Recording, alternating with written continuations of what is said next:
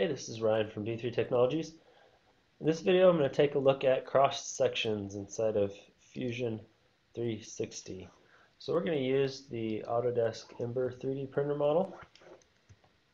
And first thing I'm going to do is just turn off some of these main subassemblies. And we're just going to be working with part of the build assembly in here. So cross sections in Fusion are pretty easy to use. We're going to find them in the Inspect panel, Section Analysis, and I've added, by clicking on the curved arrow, I've added it to my main toolbar because I use this quite a bit. Section Analysis is very easy to start. We basically just need to pick a face that we would like to start our offset from, and then we get quick, easy handles which we can drag to move planar or rotate the cross-section position.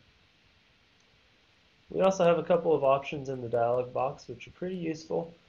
You can manually control the angle and distance here. And we also have some options for the section itself. For example, you can take the hatching off if you just prefer solid colors. And then we can also do a custom color instead of an alternate color.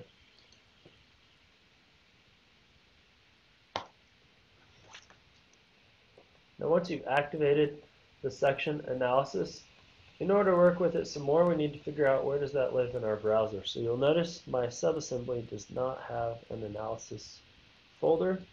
The analysis folder will always be at the very top level assembly of the design you're working on. And here we see in the analysis folder, sure enough, section 5 was created. As I continue to create additional analyses, this time instead of offsetting from a face, I'm going to go ahead and pick one of my origin planes, just section off of that.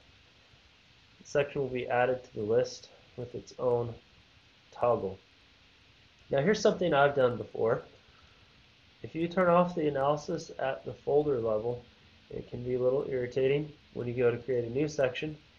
As soon as you create and activate that section, it will immediately disappear. Why? Because the entire folder is turned off. So it's much preferred to toggle the sections individually with their light bulbs. You'll notice only one section can even be active at once. Another quick tip, you notice that I can use the origin planes for creating sections. Sometimes the origin plane is harder to get to than just creating your own offset. So for example, if I want a mid plane right through the middle of this, and I happen to know my design, I might pick this starting plane, and that plane is actually 73 millimeters, so with a quick negative, and I'm going to divide that in two, 36.5, it's actually much quicker to get an origin, a middle section analysis that way than it is to go dig for the origin folder in some cases. So hopefully some of those tips helped you out with creating cross sections. If you have any questions and need more information, as always, feel free to reach out to our team. Thanks.